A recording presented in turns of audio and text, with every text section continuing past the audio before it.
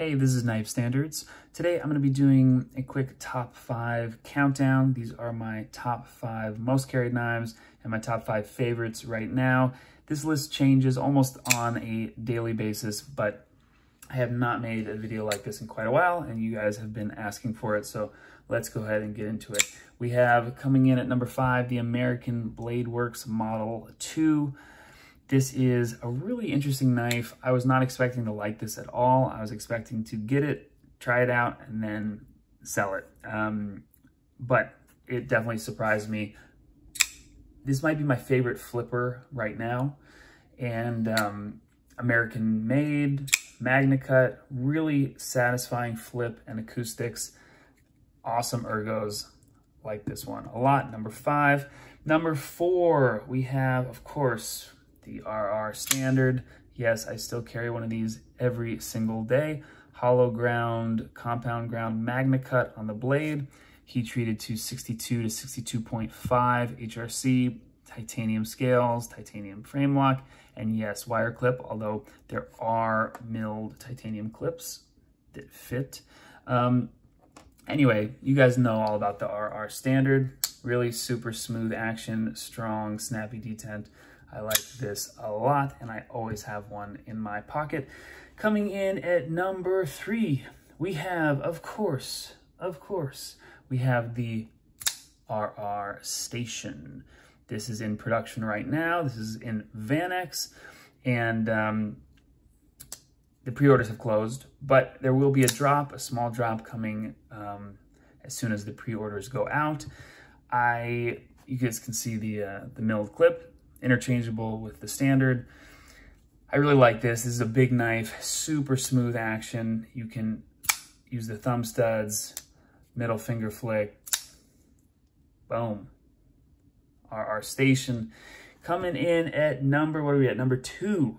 At number 2, let's go ahead and talk about the, where is it? I had it right here.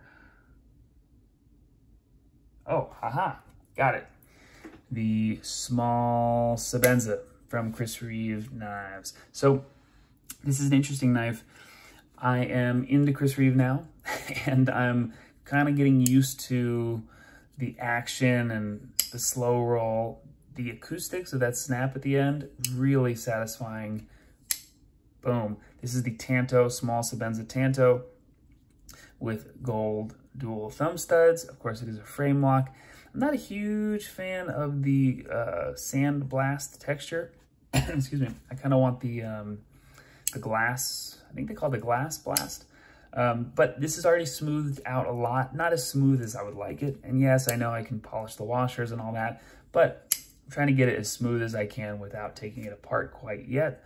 Anyway, this has been in my pocket a lot lately, kind of as my backup, my like small backup. Yeah, the lanyard's still there. I don't know how I feel about the lanyard, but really a comfortable small carry. I do need a new clip for this. I don't like the bent clip. But anyway, coming in at number 2, the small Sebenza, surprisingly, right? And number 1, this is the real surprise. And this is only my favorite because of the scales. I just put on these unbelievable Alutex Aramis scales, and man, this is my PM2 in 15V. The scales made all the difference. Not only is this my favorite color, but just the way it changes in the light. This is a pretty tricked out PM2. Let's go ahead and get it open. Action is awesome. I'm still dialing in the action a little bit. I haven't Loctited everything quite yet. I put it all together to see kind of how everything looks.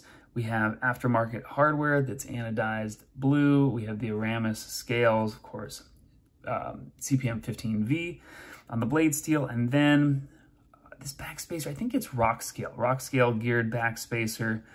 And boom, really nice aftermarket clip from RGT. I had titanium scales and a different clip, and there's something else that was different. Maybe that was it.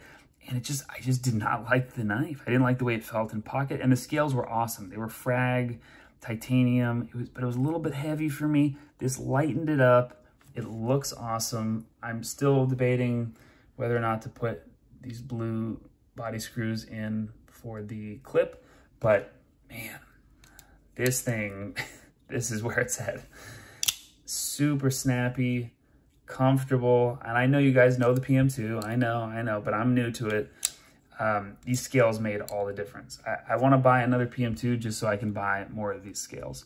Really awesome. Coming in at number 1, Spyderco PM2.